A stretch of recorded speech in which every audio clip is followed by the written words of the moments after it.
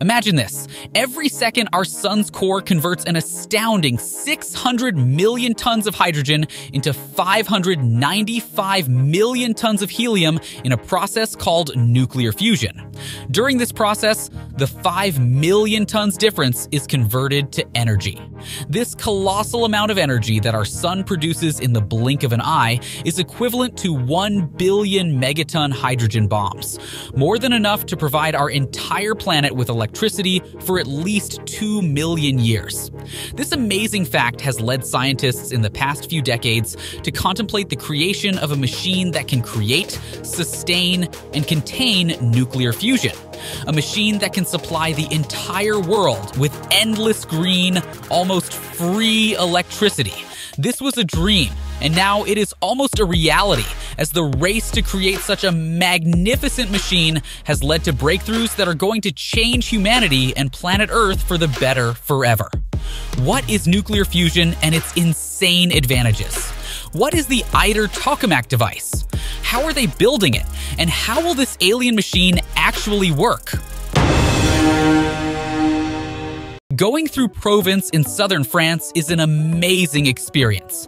The area is known for its rich culture, serene atmosphere, endless rolling vineyards, breathtaking fields of lavender, gorgeous olive groves, fine wines, and idyllic historical villages.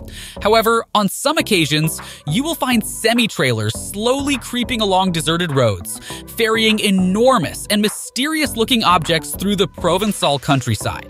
The loads are so large, they occupy both lanes, and the drivers struggle to maneuver around corners and in forested areas.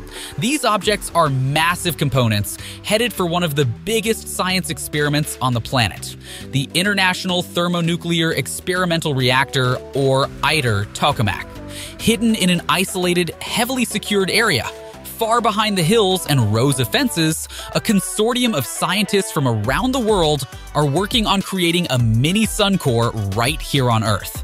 The goal of this $22 billion megaproject and counting is to create the ultimate machine, dubbed the tokamak device, in which nuclear fusion can safely take place while producing electricity at an industrial scale that can power not just nations, but eventually the entire planet. I will not bore you too much with what nuclear fusion is. So here is the summary. Nuclear fusion is a cosmic phenomenon because it is the energy source of the sun and stars. Because of it, our sun exists and thus life too. But without it, the whole universe would be a very different place that is unimaginable and quite dark. In the tremendous heat and gravity at the core of stellar bodies, hydrogen nuclei collide, fuse into heavier helium atoms, and release unimaginable amounts of energy in the process. In some cases, enough to produce entire solar systems, or, as it happened in the early universe when population 3 stars existed, give birth to galaxies and/or black holes. After decades of research, the scientific community agreed that the most efficient fusion reaction in the laboratory setting is the reaction between two hydrogen isotopes, deuterium, D, and tritium, T, as the DT fusion reaction produces the highest energy gain at the lowest temperatures. This might sound like a walk in the park to you since nuclear reactors can do all sorts of stuff that blow the mind. However, to achieve fusion in a laboratory is truly insane, and difficult conditions have to be fulfilled. For example, fusion occurs at the temperature of 150 million degrees Celsius, and enough plasma particle density has to be achieved to increase the likelihood that collisions take place. Additionally, there is also the issue of sufficient confinement time, meaning you need to hold the produced plasma, which has a propensity to expand within a defined volume.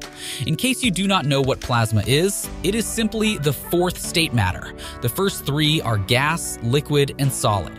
The only way to confine and control fusion plasma in a tokamak device or fusion reactor is via the use of extremely, rather ridiculously powerful magnetic fields.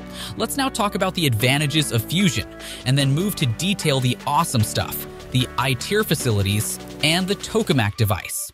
The world needs electricity and lots of it. In fact, 73.2% of CO2 emissions come from electricity generation. So it is more urgent than ever to solve the problem once and for good. This is why billions are invested in fusion reactors.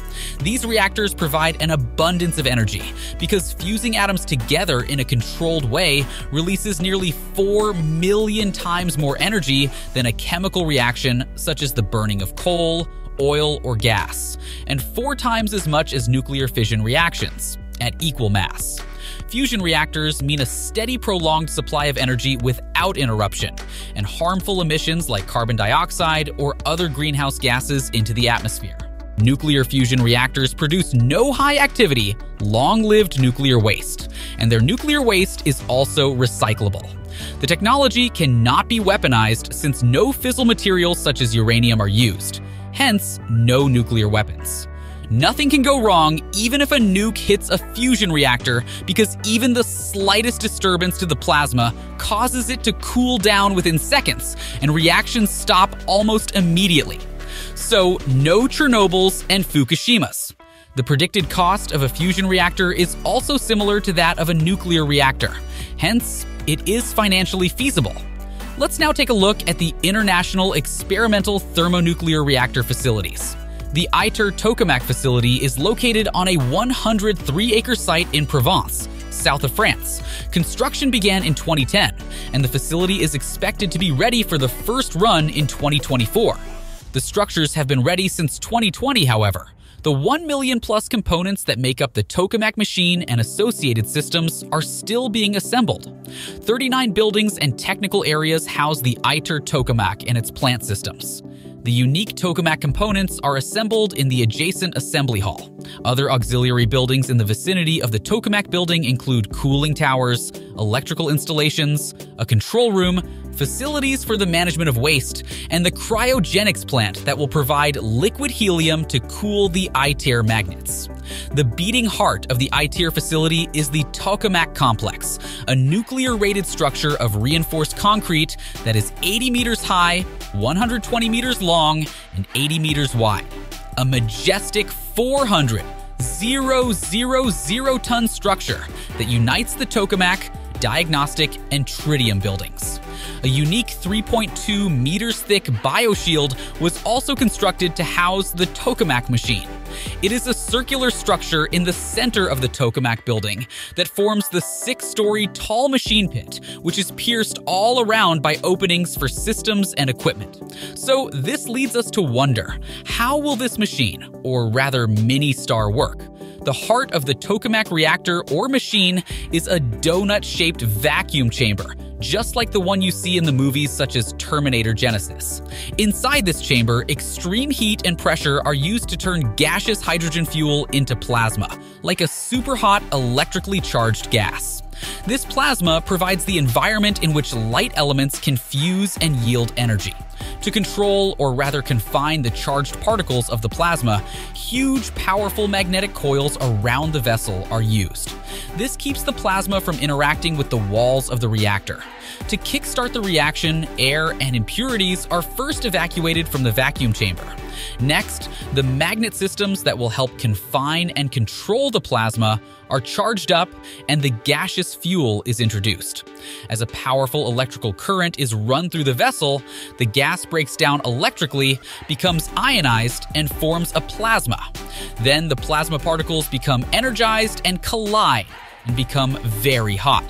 Additional heat is also introduced via auxiliary heating methods to help bring the plasma to fusion temperatures between 150 and 300 million degrees Celsius. As a result, particles energized to such a degree can overcome their natural electromagnetic repulsion on collision to fuse, releasing huge amounts of energy in a process that can last as long as the equipment can endure and last. This energy, or rather heat, is then captured by a unique system in the vessel's walls and is used to turn water into super hot steam that powers turbines that generate electricity, similar to how conventional nuclear reactors work. Once completed, ITER will be the world's largest tokamak, and if proven successful, the world will change forever. Feel free to let us know your thoughts about this amazing project and technology, and please like, share, subscribe, and hit the bell icon. Thank you.